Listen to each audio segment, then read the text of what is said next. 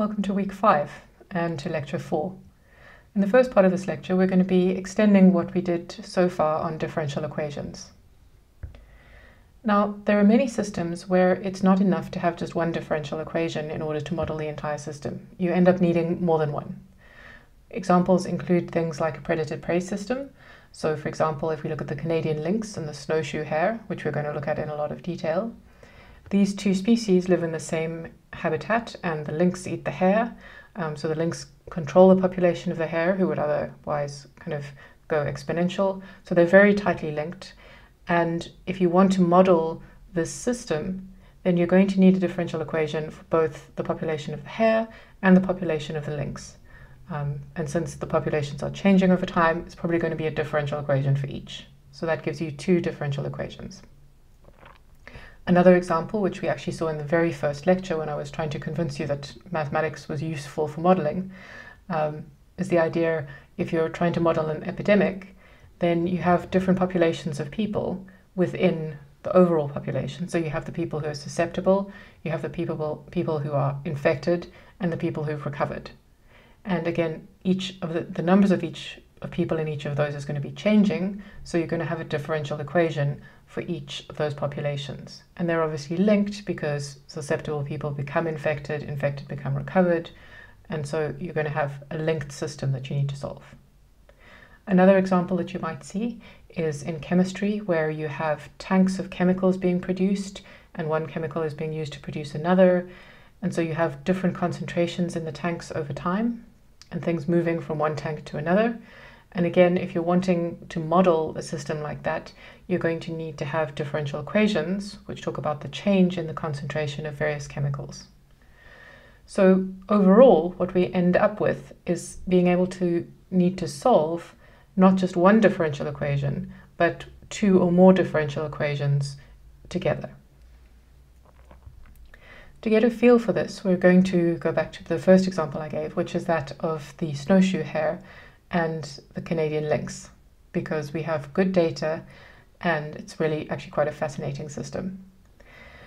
So we're talking about North America here and Canada, and we have lots of hare and lots of lynx, and if there are enough hare, then pretty much that's all the lynx will want to eat. It's their preferred food. So we have a very tightly linked system of essentially a predator-prey where it's just the two species working together. And in fact, we have incredibly good data heading back to 1821 from the Hudson Bay Company. So this is one of the oldest companies in the US, and they used to get, so they would send trappers out to Canada and North America to trap hare and lynx, and then the pelts would be sent back. We don't obviously think this is a great thing anymore, but at the time it was like, yay, we've got lots of money coming in, and they kept really good numbers of the number of hare pelts and the number of lynx pelts that they got. And this gives a good estimate of the number of lynx and hare over time. And the thing that is interesting to note is that if you have a look at the data, so here we're starting from around about, so we're starting from about 1821, and we're going all the way up to 1940. And if you look at the data, it initially looks kind of jagged, but notice that there is roughly a 10-year period in the cycles of each of these. So I'm looking at the blue, which is the hare, and if you have a look at the lynx, now the lynx, it's like their maxima are all happening a little bit after the maxima of the hares. So it seems like there's some kind of periodicity going on here, some 10-year cycle in the populations of both of these, and they're obviously linked together. So let's see what we can do. Can we find a model which will actually give us something that looks like this? All right, well, what we want to do is we want to model two populations here. We're going to model the population of hare, so we'll use a big H because that's, kind of logical. And we're going to model the lynx using big L. We're going to measure our time in years. And what we want to do is we want to develop a differential equation for each of the populations. So we want a differential equation which says how the population of hare change over time, and we're going to assume that it's some function of both the number of lynx and the number of hair. And similarly, we want to find a differential equation for the number of lynx and how that changes over time, and again also going to be a function of both populations. If you're wondering what I'm doing, putting two inputs into a function, you can just think of it as what I'm putting in is a pair of numbers. So my single input is a pair of numbers. There's no reason I can't put in two numbers and call that my input. Okay, let's build up this model. So let's start simply and assume that there are no lynx present. And to take our most basic possible assumption here, if there were no lynx, what would our little hares do? Well, they do what bunnies do, they just reproduce crazily. We're going to assume that there's kind of plenty of food, so we're going to assume that they reproduce at a rate proportional to their population. So really we're thinking about exponential growth here, which we've seen before. So this is our first assumption. We're going to add more, but we're going to build it up bit by bit. Okay, so our first assumption is that if we don't have any lynx, then the rate of change of our hare population is going to be proportional to the numbers of hares that we have. So this is our exponential growth model.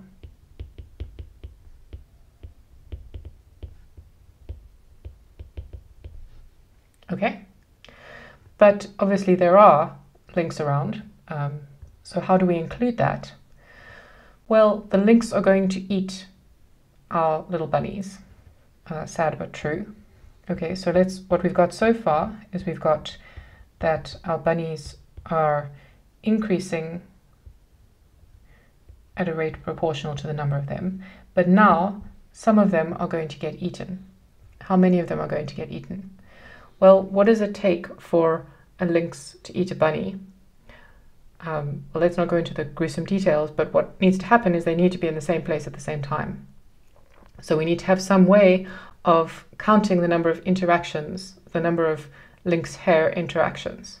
And although you could come up with lots of different ways of doing that, the simplest way is just to say, well, let's put in a term of h times L. So if you think about this, if there are no lynxes, then if this number is 0, then there'll be no interactions. On the other hand, if there are stacks and stacks of lynxes, there'll be lots of interactions, so more bunnies will get eaten. Likewise, if there are no bunnies, there'll be no interaction. If there are lots and lots of bunnies, then even if there are quite a few lynx, there'll be lots of bunnies, so there'll be lots more interaction, so more bunnies will get eaten. So this kind of works. Obviously, we don't know exactly what fraction of the lynx-hare interactions will result in a bunny being eaten, so let's just put in a constant that's going to tell us what fraction will be eaten. Okay, and in this model, we're kind of assuming that our bunnies don't die, other than by being eaten by a lynx. So this is as far as we're going to go with our bunnies. Okay, so we've got our two terms. This is the term that tells us how our bunnies reproduce, and this term, which subtracts off, tells us how our bunnies get eaten. Okay, so that's our bunnies sorted. All right, so now let's move on to our lynx population. So we're going to do the same thing. We're going to think about what things contribute to growth in the population of lynxes and what things contribute to a decrease in the population, just like we did with the bunnies. All right, so let's start out. So we're going to have our differential equation that says how the population changes over time. And the first assumption that we're going to make is that if there's no food, our lynx population will decline at a rate proportional to itself. If you want to think about, does this make sense? Well, imagine that our poor lynxes are starving because there's no food. Then in a given unit of time, a certain fraction of those lynxes will die. How do we put this into mathematics? Well, a certain fraction of our lynxes would be some constant times the current number of lynxes, so that's some fraction, and we're decreasing the population, so we need to have a minus sign. Okay, but it's not all bad news for our lynxes, because actually there are plenty of hare around, and when our lynxes get to eat well, that means that they get to survive to maturity and then they can reproduce and make more lynxes. So we have a situation where there is a way in which our lynx population can increase. So let's just write down what we had so far. So here's what happens when our lynx population decreases, but our lynx population can also increase. And if we try to think about how could we show this, well, our lynx population increases when there's lots of food and they can eat. But we've already seen that the lynx-hare interaction is kind of what happens when lynxes eat hares. So we're going to use the same interaction. We're going to use L times H. And a fraction of those are going to result in new lynxes. So it's kind of, it's a chain. Two lynx go off and do their eating thing, and then they reach maturity, and then they can mate and have more lynxes. So it's a long chain, but we can still use the lynx-hare interaction as a kind of placebo for that. So, and we're going to have a constant there to indicate that that's a fraction. Okay, so what we've really got all together now is a system of two differential equations that describe how our populations interact. So we've got the one that talks about our hare and a differential equation about our lynxes. And you'll notice that we can't just solve them separately because we have terms including, so if we look at our hare differential equation, we need to know about the population of the lynxes. And if we look at our lynx equation, we've also got our hare in there. So we need some way of solving these simultaneously. And a little bit later in the course, probably next week or the week after, we will start looking at how to solve systems of differential equations like this. But we need to do a little bit more technical stuff before then. So for the rest of this lecture, we're going to see how much we can tell just from these two differential equations. And it turns out we can actually do a lot, which I think is kind of fascinating. Okay, so let's look at a specific example here. So I've just put some numbers in. So we've got the following system. The fraction at which our hares reproduce is 0.4. We've got a 0.01 fraction of any hare-lynx interaction results in a little bunny dying. Over here, if there's no food, then in any given time interval, 0.3 of our lynxes will die. And over here, we're saying that 0.005 is the fraction of hare-lynx interactions which result ultimately in a new lynx. Okay, so I've just put some numbers in, and we're going to need an initial population. So let's suppose that we start off with 70 hare and 50 lynx. So what can we do without actually solving these differential equations?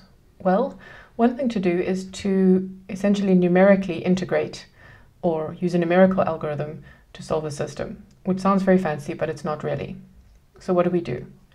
Well, let's just make a note of what our two equations are here.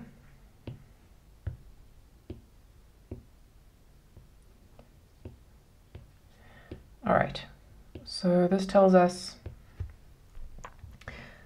how our hare population and our lynx population change over time. So we're assuming that we start out at t equals 0 with 70 hare and 50 lynx. So at time t equals 0, what is the value of our rate of change of hare and rate of change of lynx? Well, we can just plug our 70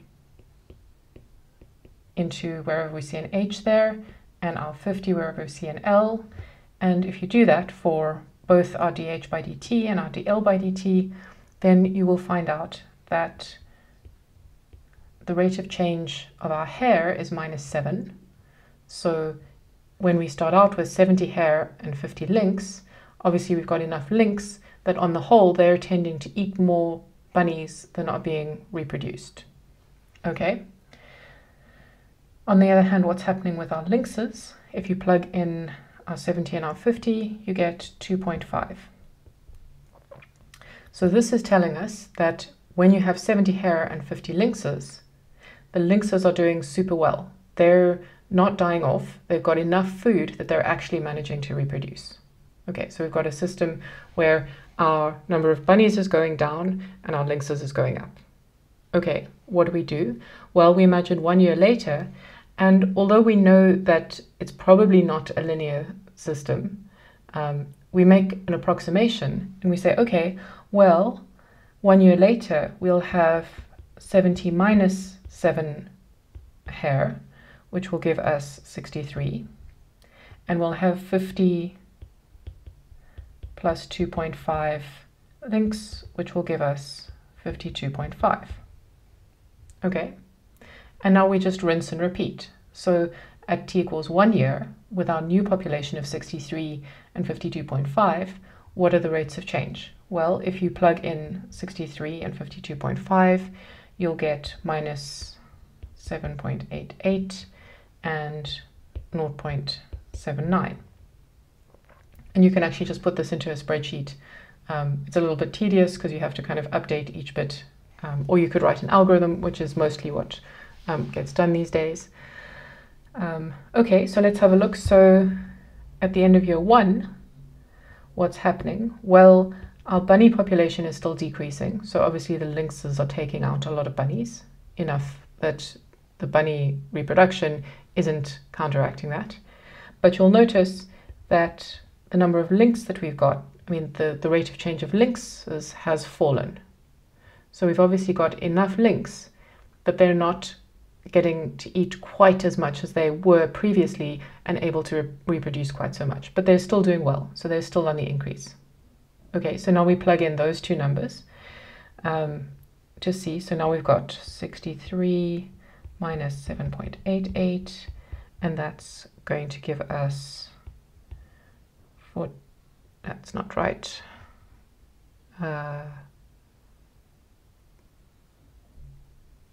Okay, so this is going to give us, so this will have 52.5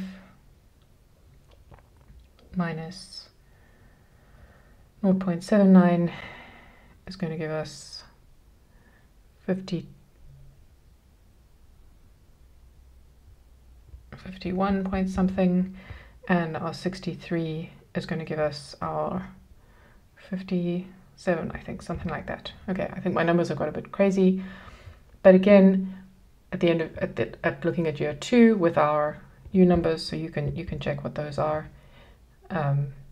We can work out our rate of change again, and here you'll notice that you get something like 5.7 minus 5.7, and over here you get minus 1.3. So you'll notice that our rate of change of our lynxes has shifted from having a population that's increasing to a population that's now decreasing. On the other hand, our bunnies, their population is still decreasing, but less than it was before. So it was all the way up at almost 8 bunnies decreasing, but now it's decreasing at minus 5.7. And in fact, if you work out these numbers going forward, you can plot a graph of what your populations will look like. And I recommend that you do it because it's quite fun, but I'll, spoiler alert, this is what we get. So notice what's happening here. This is actually mimicking what we see in the real data, which is that we get a periodic solution. So there's quite a lot going on here. So our red is our hares and our blue is our lynxes. And we're starting at 70 and 50 for the respective populations. And as we saw, initially our hare population is decreasing. And so that's what we see over here. Our hare population decreases initially. And initially, our lynx population is increasing for a little bit, just a couple of years, and then it starts decreasing. And you'll notice as we head further on, so that we can start to see what's happening, notice that our bunny population will reach a maximum, and a little bit later, our lynx population will reach a maximum, which kind of makes sense. So the lynx population is lagging after the bunny population. So the bunnies are doing really, really well. The lynxes start to eat a lot more, and a little bit later, their population grows because they've been able to reproduce more. And because you've got more lynx, they're eating the bunnies, and so the bunny population starts to fall. And as the bunny population starts to fall, it eventually gets to a point where the lynx population starts to fall because it's not getting enough food. And now there are fewer lynxes putting pressure on the bunnies, so the bunnies can start to reproduce again, and then this means there's more food for the lynx, so the lynx can eat more bunnies, and so on and so on. And we get this really, I think, quite amazing oscillating pattern. So you'll notice that I don't have the period quite right. So the period that we've got here is around 20 years, whereas the Hudson Bay data is about 10 years. So you could play around with the factors that we have here and see if you could get it to being about 10 years if you felt like it. Okay, so this looks like it might actually be quite a good model if we got the factors right, so that we got the period right. But we can actually do more with what we've got. So notice we haven't actually solved. We don't know what the equations are for these two lines. We've just figured this out by literally integrating year by year, figuring out, okay, after year 1, this is how many we've got. After year 2, this is how many we've got. But we don't know what the equation is. But we can still do some more. So when looking at systems of differential equations, particularly two differential equations, we can plot things slightly differently by plotting, for example, here we're plotting our number of hairs on the x-axis and our number of lynx on the y-axis. And initially this looks a little bit strange, but you'll see that there's an arrow on this blue line here. And what this tells us is this is the population, the points. So each point on here represents the number of hair and the number of lynx at a particular time. So if we wanted to look at where we started with 70 hair and 50 lynx. So we started with 70, 50, so that's about here. So we started at time t equals to 0. We had 70 hair and 50 lynx. And then if you remember what happened when we worked out our numbers over here, our number of hair went down and our number of lynx went up. And so you can see over here, our number of hair decreased and our number of lynx went up. And so we move to this point over here. And then again, so this was at probably time t equals 1. And then again, we had a decrease in the number of hair, but a small increase in the number of lynx. So that's approximately t equals 2. But then by the time we started getting somewhere over here, so I don't know exactly what our time steps are, but by, for example, maybe t equals 3 over here, now we've got them both decreasing. So when we go from, for example, t equals 2 to t equals 3, our number of lynx decreases and our number of hair also decreases. But you might get down to around about, for example, this looks like 40, 45-ish. So 45, 40. And now you start to see here, although your lynx population is decreasing, now your bunny population starts to increase until you get to somewhere around about over here. And on this part of the curve, both populations are increasing. And then you start having your bunnies decrease all the way up to here. And now lynxes decrease, bunnies decrease, and the cycle continues. So although it's a bit of an odd looking curve, it is actually quite useful. It tells you a lot that's going on. Obviously the important thing here is this arrow, which tells you which direction time's going in. But wait, there's more. So we can actually also plot direction fields in the phase plane, which is going to tell us more. So this was our particular solution. So this was our solution for our lynx population starting at 50 and our bunny population starting at 70. But we might want to have a more general idea of what solutions look like. And if you remember, we drew slope fields like this for differential equations previously. And this is a similar idea, but it's for systems of linear equations. So I've still got my population of hare on the x-axis and lynx on the y-axis. And what I'm going to do is at each point, I'm plotting a vector that represents the overall change in population. So for example, if we think about where we started at 70, 50, which was over here. And we've got a little vector over here. Where does that come from? Well, we figured out that if we work out the rate of change of our hare population at our initial point, so at 70, 50, we worked out that that was -7.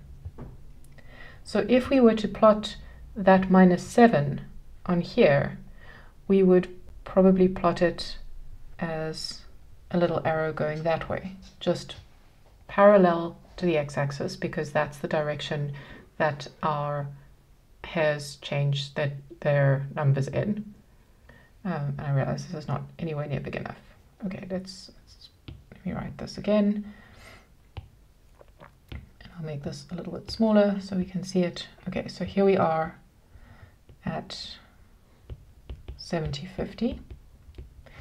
And we know that our hare population changes at a rate of -7 at that point. On the other hand, we know that our lynx population increases at 2.5.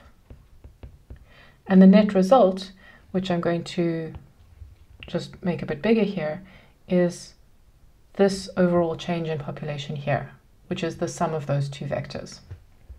Now we're going to do a little bit of vector recap in the next part, but I just wanted to kind of show that vectors crop up all over the place. So to finish off what I was saying, we know that at our initial point of 70, 50, our lynx population is increasing at a rate of 2.5 per year. And so this blue vector that we've got here is really the vector you get with -7, 2.5, and positioning it at the point 70, 50. And so you can go through, and at every point you can find the overall change in your population by looking at the change in x, which is our hare, and the change in y, which is our lynx, and that will give you a new vector, and it'll have a different magnitude. Okay.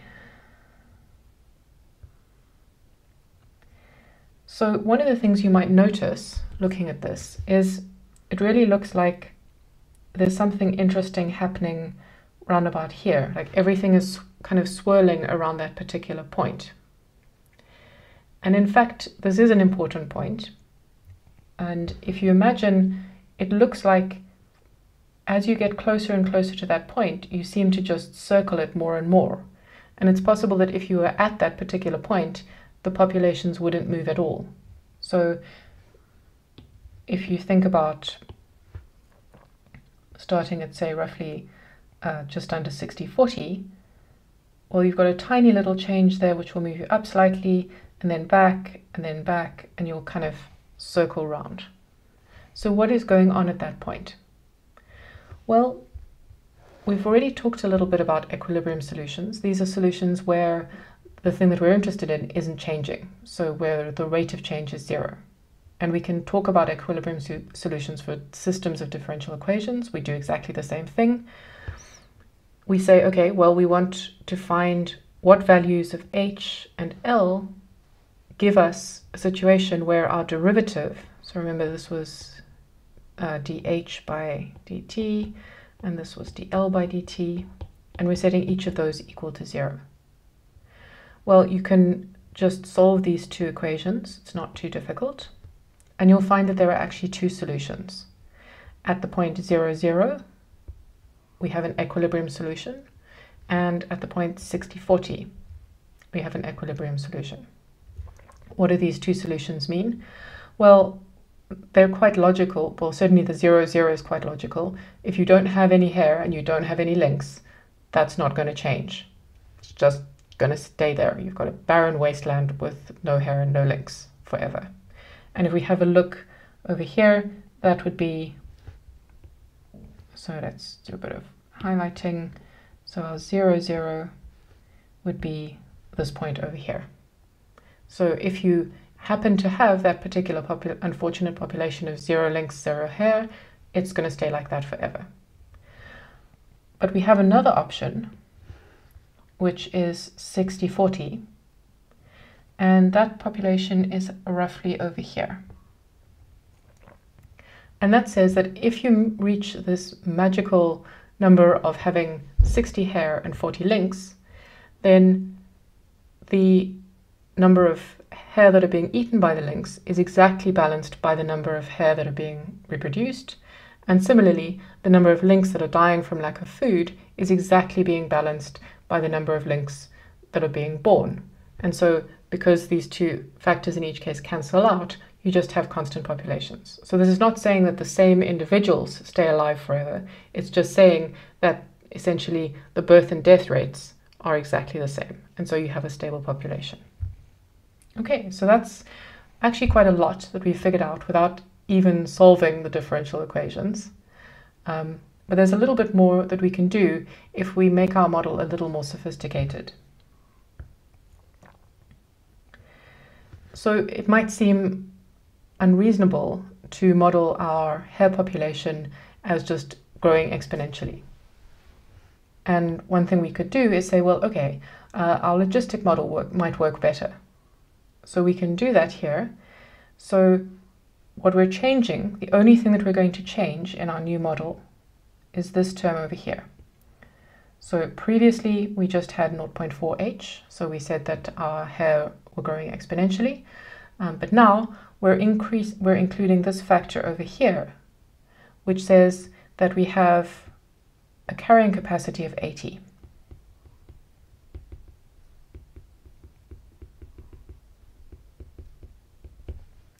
So we've shifted from exponential growth to logistic for our hair, but other than that, we've changed nothing. So we're still saying that 0.01 of our hair links interactions result in the death of a hair, and we haven't changed our links population at all. So having made this modification, what does this do? Well, we can play the same game and we can numerically figure out the answer. And if you do that, so we're taking the same initial populations, you get quite a different looking curve.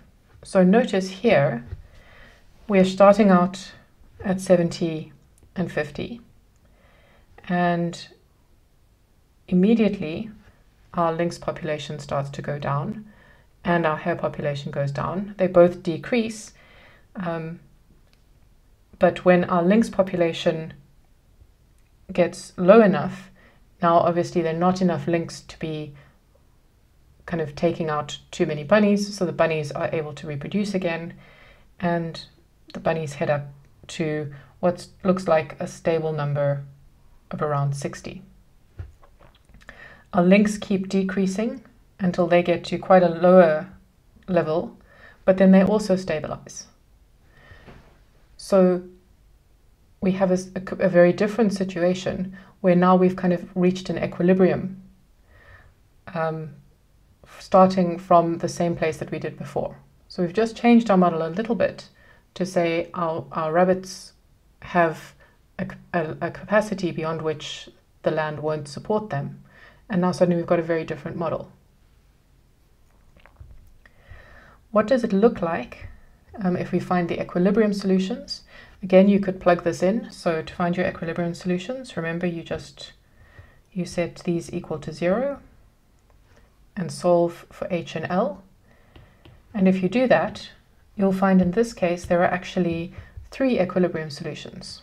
So there's 0, 0, which is what you would expect. We've seen that one before.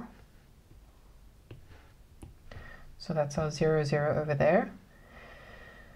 Then we've got another one, which is 60, 10. So that's sitting at around about here. And then we have another one at 80, 0, which should come as no surprise. It's sitting over here. So let's think about what these 3 equilibria are talking about. Well, this is the same one that we've seen before, 0, 0. You start out with nothing, you end up with nothing. And in fact, this one is pretty clear as well, 80, 0. If you don't have any links who are preying on your hairs, then we've just got our carrying capacity, which is going to affect the number of hairs, and we set that carrying capacity back here up at 80. So it shouldn't be a surprise that we have a solution down here. But what about this 60, 10? Well, this doesn't look quite like the solution that we saw before, particularly as if you start at different points. So if you start at 70, 50, you'll notice that our population decrease and then gradually increase again, and they actually reach a stable point over here. And that's what we saw in this image here. So we've got our equilibrium being reached. But what's interesting is, in fact, if you take pretty much any starting population other than 0, 0 or 80, 0, eventually you're always going to end up at this particular pair of populations, at your 60, 10. And this is a particularly interesting feature of some systems of differential equations. It's called a stable equilibrium, because no matter where you are outside of that equilibrium, eventually as the system evolves, you will end up at that equilibrium. It's kind of like it draws the population there every time. So you can play around with these things and check that I'm not telling you anything particularly weird. I'm pretty sure I did the calculations correctly. So even if you start out, for example, over here, we've got stacks and stacks of links and not very many bunnies. And you might think, well, okay, then the links would just die out. The numbers certainly decrease, but eventually you get to a point where there are few enough links and enough bunnies that the bunnies can start to increase, and eventually you get enough bunnies that the links can start to increase, and finally you get to your equilibrium point again. You can start out over here and the same thing happens, just a little bit quicker, and you could check that if you started out way over here, you'd have the same thing. So in this particular model, all points lead to 60-10. You end up with a stable population of both links and hair. And remember, that was just a little change that we made, going from exponential growth for the bunnies to logistic. So you might be wondering, what are the key points that you need to know? Well, from today's lecture, which was largely discursive, there is stuff that you need to know. So firstly, you need to know that we sometimes need to use systems of differential equations. And one way that we can essentially solve these for different initial conditions is just numerically. So we haven't done any techniques for solving the systems, but we can still get an answer.